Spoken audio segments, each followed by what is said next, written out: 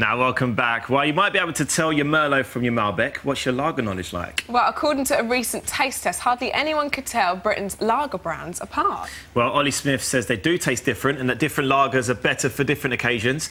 And he's here to tell us now and why. Olly.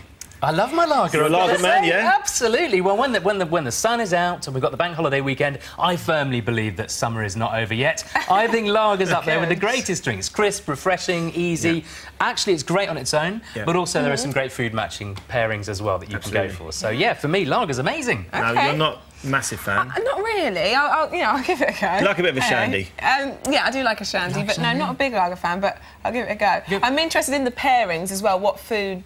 You know. I think that always brings out the best moment in a meal. But, you know, we were talking earlier, and I think lager is a great way to start the proceedings as well and lead on to the heavier stuff. Anything's a good way to start the proceedings with Marvin, trust me. Man after my own heart. Well, should we start off with our first little lager? There you go, Rochelle. Have a little taste of that. See what you think. Now, I'm going to ask you guys to give it a mark out of 10, and I'll then reveal what it is and how much it costs. But this first one is a big-name brand. So, I mean, what you're expecting from a lager, depending on the strength of alcohol, the higher the alcohol, usually the more flavour they have. And this one, it's got a bit of oomph about it. What are we thinking, though? It's quite strong, actually. Yeah. Quite strong, sort of woody taste. Bit of woody taste. Are you liking it? What are you going to give it out of 10? Are you going to give it a little mark? I like that. Lagers go for me. I think that's quite... I actually recognise that. You do? I do recognise it. Do you want to call it? Do you want to have a go at... I mean, it's a big name. It's one of them. Is it a Heineken? Oh, I couldn't possibly reveal just yet. But if you give it a mark, I'll dive straight in there. I can tell you it's a beer that's been made since 1926. This particular example does come from Belgium. What are our marks? We're giving it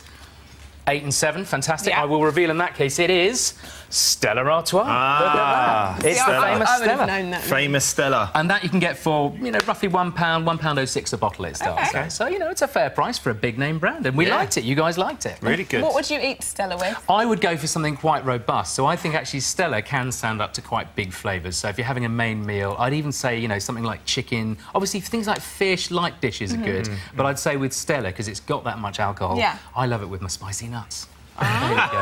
Not specifically my spicy nuts, but any spicy nuts. Of course. Some spicy Some spicy nuts, to be clear. What's next? So, second up, we're going to go for a supermarket-owned label brand, because there's a lot of them around. What you're looking for, I suppose, for these ones is good value for money. Right. There are all sorts of different types of lager, and this one here is more of a Pilsner style. It's a brighter, crisper, lighter style of lager. So this one, I'd be thinking is like white-bait fish and chips, anything shellfishy, or just on its own. It's that kind of a lager. It's definitely lighter. Yeah. Definitely lighter. And if a lager comes from Germany, it's worth knowing they have a purity law, so they can only contain barley, hops and water. We're going for our marks here. We have, they're in 6 and 5. That's not bad at all. I can tell you it is Aldi's Steinhauser. Really? German lager, and it's a bit of a bargain from 67p a bottle. Wow. Oh, wow. Nearly half the price of the Stella. Nearly half the price, and we thought it was a respectable taste. That doesn't reflect in the quality. No, I think it's good stuff, yeah. So we have our next category here, and this is what I call craft lager. Now, craft beers, hugely popular at the moment, and all that really means is that they've been made in sort of smaller amounts with lots of love, lots of attention to detail, and they tend to be a bit bigger in flavour, whether they're pale ales, lagers, all of them seem to have a bit more personality. Yeah, it's definitely got a lot more flavour. Not as easy to drink as the other two.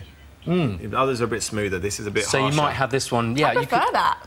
We're liking it, yeah. We've got a divided camp. I love this one with mild spicy dishes, things like Thai curry. I just think it's a phenomenal one. I'm a little more It's my least favourite. You are least favourite so far. We've got another division in the house. This is it, though. They do this is the story of our life. There's always a division in the house, Olly.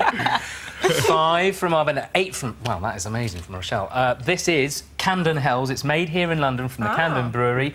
One of my favourites. Yeah, I really love it. It's a great lager, and it costs, how much? £1.89 from Waitrose. It's expensive. It is expensive. A go of expensive taste. I was going to say, it's not a surprise with this one, Olly.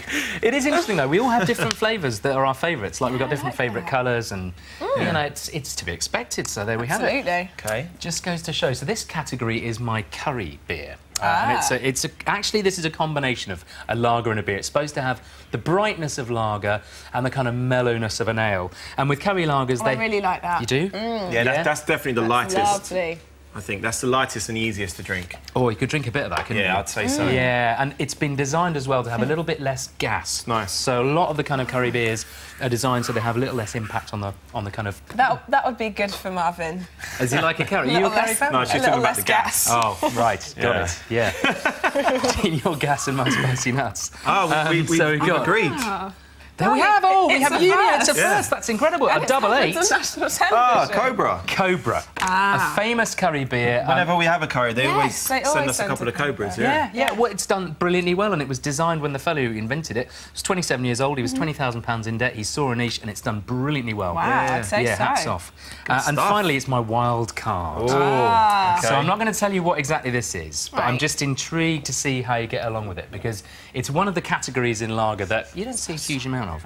Yeah, I should have said Cobra as well. 88p for bottle. It's widely available, so a bit of a bar. I must admit, this is my least favourite, Ollie. Least favourite. We're going downhill with this one, so we've ended with a bit of perhaps a bit of a low note. Yeah, that's not great. Yes. I peaked earlier. I peaked with a Cobra, but what have we got here? Yeah, I'm sorry. We've got a 3. Oh, it's not going too well. 3 and a 2. Sorry, Ollie. No, don't be apologetic, because it's got no alcohol in it. Ah, that's why. It's Beck's Blue. I mean, some people, look, they want the flavour, they might not be able to have the alcohol, but the wild card... It's terrible. That makes so much sense now. There you go. It all makes sense. Stuff. Well, I think we can have a look back now at our lager leaderboard and see what our scores are. But the Beck's is widely available, 50p a bottle, but let's see where we are. So in the lead, we've got, well, hang on. So Stella 15... Oh, Cobra won. Cobra won. Cobra winning. We've got in second place Stella Artois. Then we have the Camden Hells coming in third, the Aldi coming in fourth, and then, oh, look at that, Beck's Blue. Wow. I like what you did there, though. That was good. Yeah, I know. What does that say about us? That's terrible. I know, it's quite bad. I think you like curry. You like good flavoured beer. That's all it says. Clearly. But whatever you fancy, I always say to people, you can never be wrong with your taste buds, because you should always just enjoy what you love the most. Very Absolutely. True. Thank you, Ollie. It's always a pleasure. Good to see you. Great to enjoy your weekend. Thank you, and you. And if you're looking to pick up a bargain this weekend, if you're entertaining your family or friends, here's our best buy for your beers.